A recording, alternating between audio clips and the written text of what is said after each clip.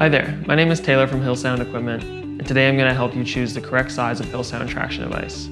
Once we have the fit, I'll show you how to best get them on and off. To find the best size of a traction device for your footwear, please refer to the size guide on our website or on the back of our product packaging.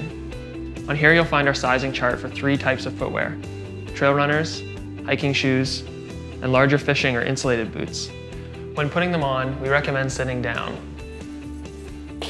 and then placing the toe into the harness first before pulling it up around the heel in the back of your boot.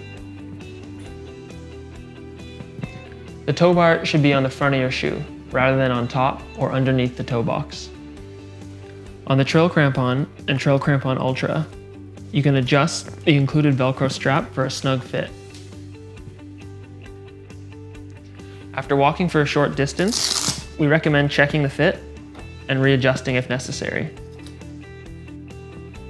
To remove, undo the Velcro strap and use your hands to peel them off the back of the shoe.